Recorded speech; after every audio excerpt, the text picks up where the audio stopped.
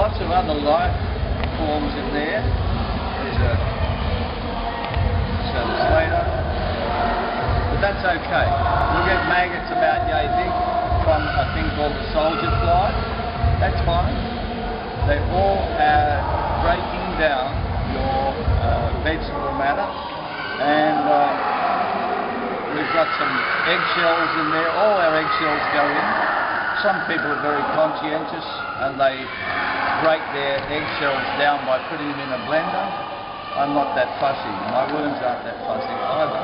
But because it's calcium carbonate, it breaks down the acidity in the soil, and it's also the sticks, the little bits, they allow oxygen through for your worms.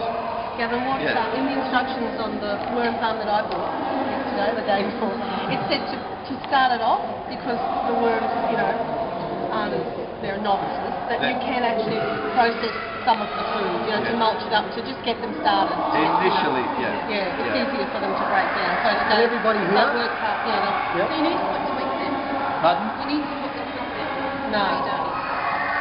You need to? Put twigs in and say you've got twigs in there. No. I'm just saying that everything that goes into my worm farm, you know, I don't worry terribly much.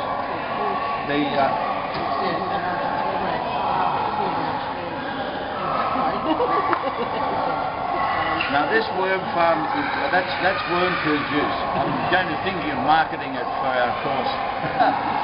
I took this from my daughter's. She's got a realm worm farm, which is a rectangular box system, the same as this, different layers. The bottom one collects all the juice which is produced by the worms, and also in our case, we've got a container which we call our grilch bin next in the kitchen. It's just an ordinary saucepan without a handle. All the scraps from our food goes into that, eggshells goes into that, and sometimes the water that we've used to wash our hands on the vegetable goes into.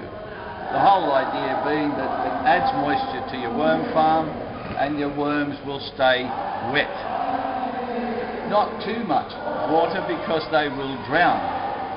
They're just like us. They need food, water and oxygen. This stuff, which collects in the bottom, is very concentrated fertilizer. If you put this on your plants straight, it will burn your plants and kill them. So you always have to dilute your worm poo juice. 10 to 1 is usually okay. It's just a general fertilizer.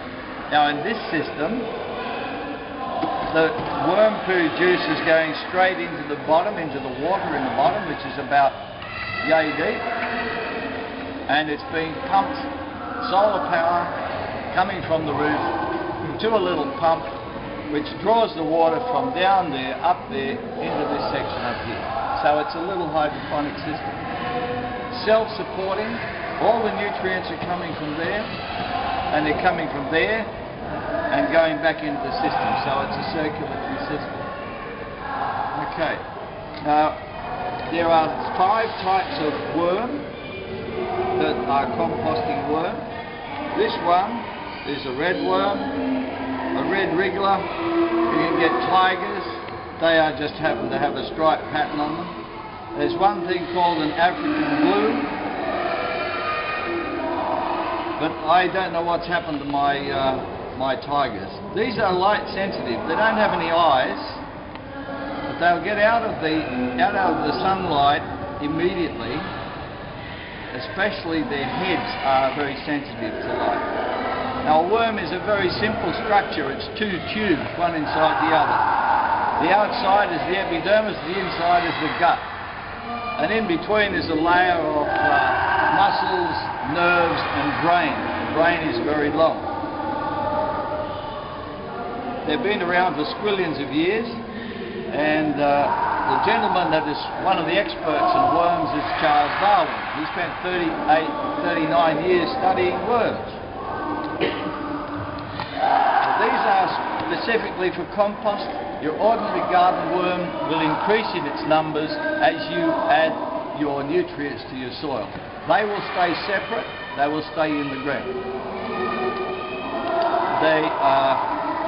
Australia has one of the longest earthworms. It's the Gippsland worm, which grows up to 12 feet. It weighs about 1.5 pounds. I don't know what that is in a kilo. Anyway.